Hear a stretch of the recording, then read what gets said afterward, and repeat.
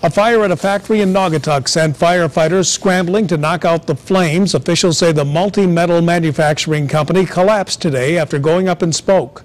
News 8's Mark Robbins on the scene in Naugatuck with the story.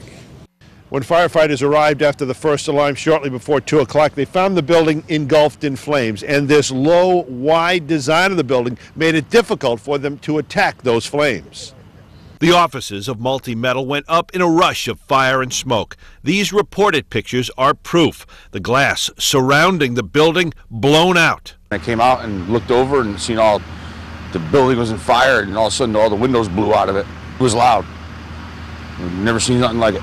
Loud and huge. The scene so big, firefighters couldn't go inside. Naugatuck called on Waterbury for assistance. There's a big fuel load between the cubicles, the chairs, desks, computers. They had a lot of fuel to the fire, so it grows fast.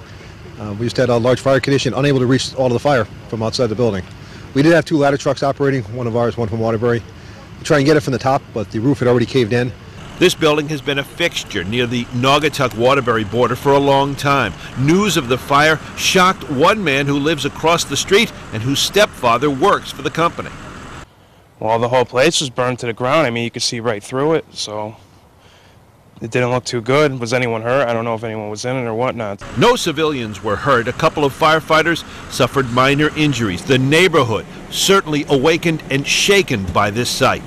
I was all the way at the end. It was crackling, popping. There was a couple of pops inside, coming from inside the building.